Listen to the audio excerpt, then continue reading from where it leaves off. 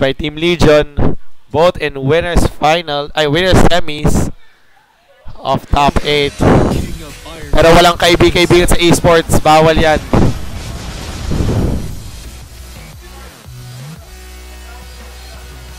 Yan, nagtuturuan pa sila.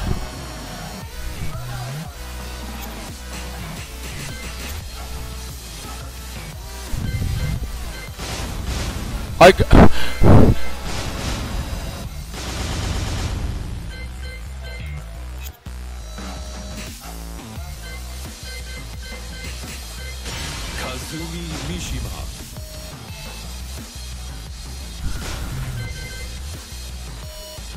and they're checking their buttons. Attention na. Bibiluin ko ulit yung aking pagiging sports. And here we go. LEGION.Jaynine versus LEGION.Pao. Salamat po, sir. Salamat. Balik po tayo next week.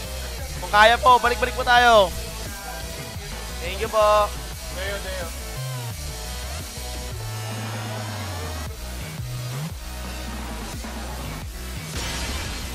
Alright, dito po tayo muna sa Palawan. Maglalaban ng mga taga-Legion.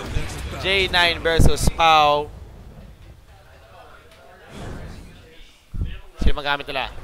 Naku, editor. Yun, tama. Kazumi versus Eddie. Tingnan po natin kung sino mas malakas ang galawan. Ayan. Dami sinabi. It's time to take it. Boom! And immediately with the offense by Kazumi, by Jaynine. Already in the corner, but Pao is now already finding bad, but putting him back in the corner, and that pressure. And with the round 2 in just 40 seconds, Kazumi takes the first round. It seems that si Kazumi po ay sobrang lakas ng kanyang, sobrang ganda ng neutral at aggression ni Jaynine. Able to threaten even Pao Islaw's very mobile and very agile Eddie. Oh, see, and just like, simple lang yan. Kung nakikita nyo mga ka-esports, hindi kailangan ng sobrang daming swag combos para mamagal sa Tekken. So, ang buting ito yung mga nangyari. Tiger shot! Oh, and nice answer with the hop kick. And additional offense. Doobie-doobie-dap. Going for the rage drive. Misses. Trying to hit back. Oh! And the slide kick. Binaseball sa paa. Now the score is tied. Oh, and another palm strike. Bring him all the way to the corner. Oh, and nice strip. No pickup. Kazumi's. Oh, and now pinning him to the wall once more. Nice sidestep by Jaynine. But good punish by Pao Islaw. Full corner. Oh, with a full wall combo. Oh, and a beautiful answer with the rage dive. 2-1 in favor of Legion's Pao Islaw. Oh, and trying to jump. No, bawal po yan. Nakamamatay. Another wall stat combo. Whips the grab. Ooh, and good power crush. And very, very solid neutral game here by Jaynine. Able to go in only when it's needed. And giving Pao a hard time because Pao wants to get in and do his Eddie mix-ups. Like what we're doing right now. He's setting up. Going for the highs and lows. Oh, and nice sidestep. And Kazumi already at rage mode. Pero kailangan delikado to. Since rage mode siya, mas malakas ang bawas niya.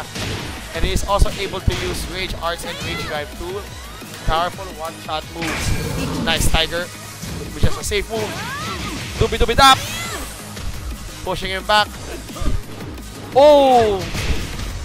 Sepak takraw and the kick to the foot. You win. Good kitty. Jaynine taking the first round. Pao thinking where to change the stage. Or going for the rematch. Pero alam mo hindi mo gabago yung decision kung bumili ng price dito sa Cosmic Gorgons. 90 pesos lang. Ang dami pang flavors. More than one. And more than one din ang nabebentang fidget spinners sa long replay PH. Papaikot-ikutin ka. At di mo na kailangan maghintay. At then, di mo na kailangan maghintay tulad ng streaming services ng XSplit. Nagawa ko yun. Pero speaking of segues, i-hard segue natin sa second match dito ni LEGION.Jaynine versus Pao. Pao with a good offense earlier, but Kazumi once again with simple and nice mix-ups. Ay! Sabi mo si Baby Groot. KO. Si Baby Groot, makakaguluhin kayo. Alright. So, sorry, dumating dito yung Guardians of the Galaxy. Nasagabal kami. Oh, and nice punish with the palm strike. Run. Oh, and nice launch by Eddie. Going for the walls. Keeping it in the corner. Oh, and good recovery, but still catching Pao, catching Kazumi. Boom. And catching Pao off with the Rage Art. Combos. Oi! KO. That dash flying kick. Round 3. That dash though is very good because it looks like a high kasi para lumilipad si Eris Kazumi. So we really need to be, kailangan na ma-identify naman yun yung gagawin ni Kazumi or else you is dead. Ooh. Kung mapapansin nyo si Jaynine, mahilig kumatas-atas pa kasi hindi sobrang aggressive ng character niya. But rather, hinihintay yung flagging good opportunities to strike and then deal maximum damage. And then he's willing to get back after some pressure, get back and wait for it. Oh no! Nanalig ang friendship. Nanalig po friendship. Sobrang daming friendship nangyayari. And Jaynine taking the win versus Pao.